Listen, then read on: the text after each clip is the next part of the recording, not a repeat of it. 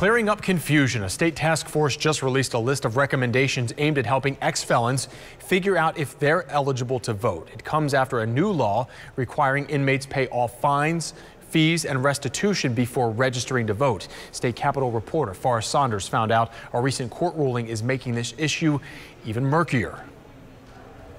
For former felon-turned-pastor Greg James, U.S. District Judge Robert Hinkle's injunction is a godsend. Though it technically affects only the 17 filing suit against the state's new law, James sees it as a step forward for hundreds of thousands of Florida felons who can't pay to vote. And even if you got a fine, poor people matter. Fueled by optimism, the ruling has James on the road, traveling the state to encourage other ex-inmates to register ahead of 2020. We have become the most valuable group in the state of Florida. I'm Secretary of State. For election officials, a different story, a new headache.